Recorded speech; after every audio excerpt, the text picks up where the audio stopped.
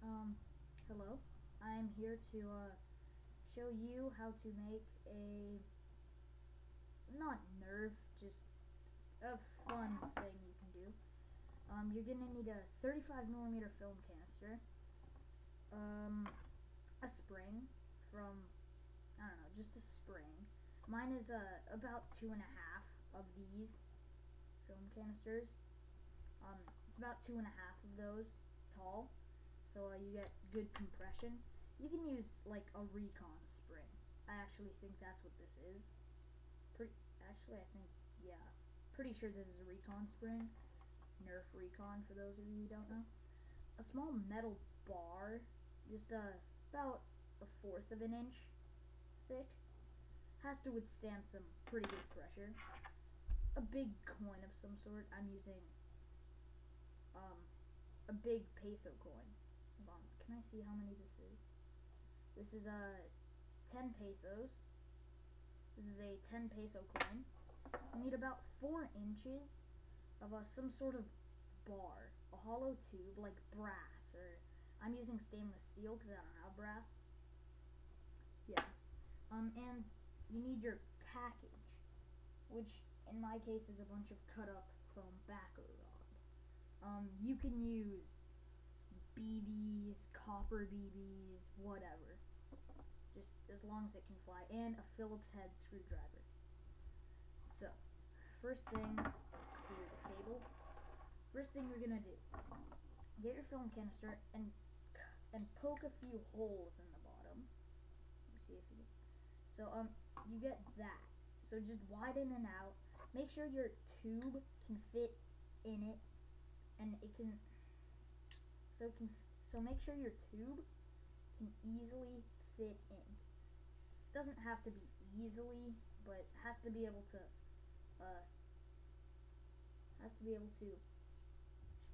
slide in. And make sure, I'm using about almost 4 inches. Make sure that there's still plenty of space on the bottom, about 1 inch, and there has to be some at the top. So yeah, because this is going to crap. Oh, by the way, you need the lid. You need the lid for the film canister. I don't have it with me, apparently. Whatever. So then you're gonna cut 2 big holes in the side. So it has to be able to fit your metal bar.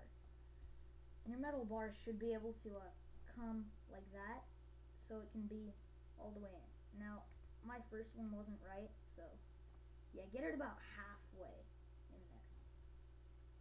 Yeah. So now I'm gonna show you how to load it. Hold on. Alright, so I got a cap for a 35mm film canister. So what you're first gonna do is get your spring, right? Get that FBI. Whatever. Get your spring and put it in there. You don't have to glue it. Whatever. Then you get your coin. Your coin, and then you put it on top of the spring. Make sure it's like flush with the spring, so the spring can't go around it. And make sure it can still fit in the film canister. So push it down. Push it inside the canister, all the way down, and then get your small metal bar and push it through, just like that. God, this is hard. It is quite hard to do, but I honestly think it's worth it, because it is fun.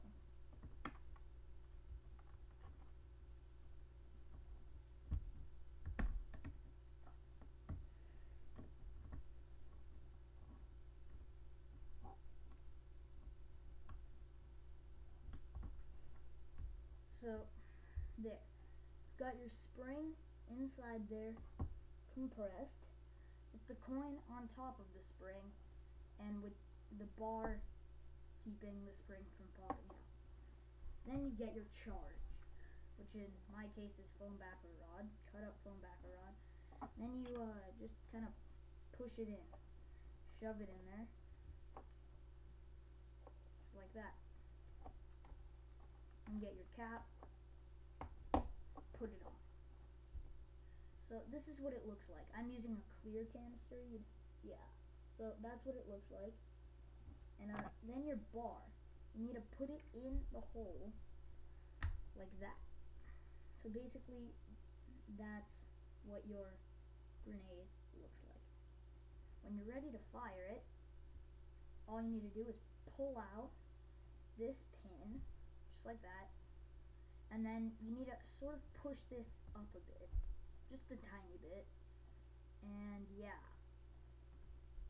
So yeah, I'm gonna go do a shooting range. So hold on, I'm just mute.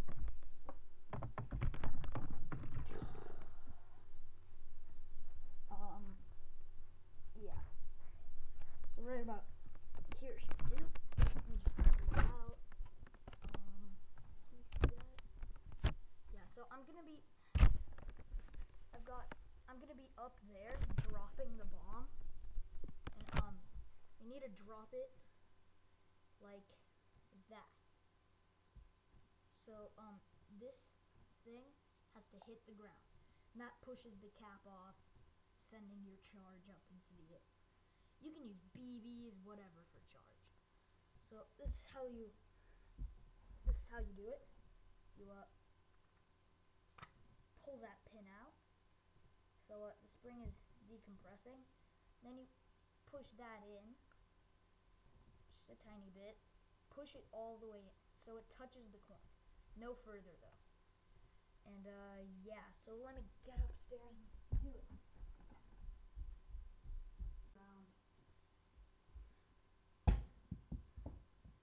There. Don't know if you saw that, but let me get a nice view. There's a foam backer rod all over the floor. And I went